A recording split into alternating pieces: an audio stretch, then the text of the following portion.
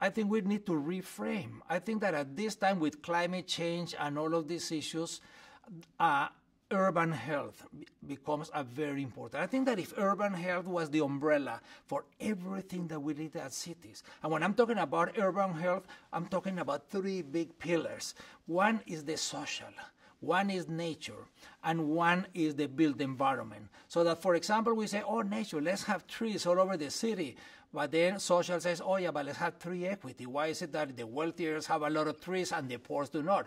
So you have nature, but then you have social, and then you have the built environment. Okay, how are we going to build it? How are we going to incorporate? So it's social, nature, and built environment interrelated to each other. So if we evaluated every project that comes to the city on how well it meets the urban health goals around these three pillars, I think we could do cities that would be much better.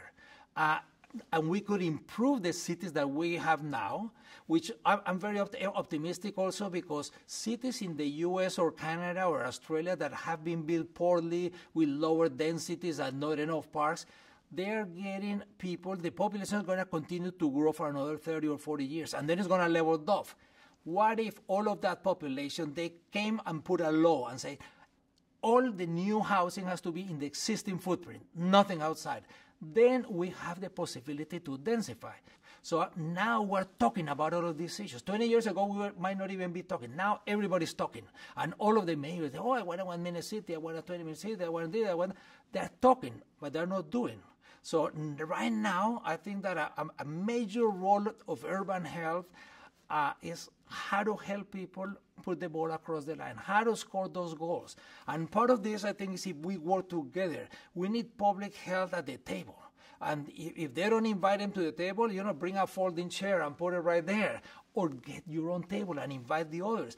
But we need transportation and planning and urban health and anthropology. We need everybody working together on how to create cities. I mean, and also I think that we should come to agreements on the what. I find it totally absurd that in some cities, saving lives is the left party. It's the Democrats, they want to have they want to have Vision Zero. Or the Republicans, they want to kill everybody. No.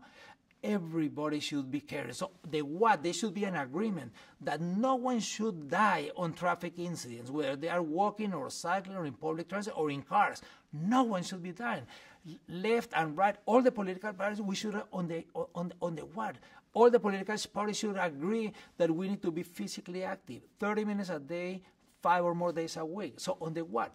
Maybe on the how there are differences. Maybe the parties from the left, they want to have more unionized workers running the parks. Maybe the people on the right, they want to outsource the management of the park. But that is the how. But I think that it's important also that we come to an agreement on what makes a city healthier, where people are going to live better regardless of the age or their ability or their background.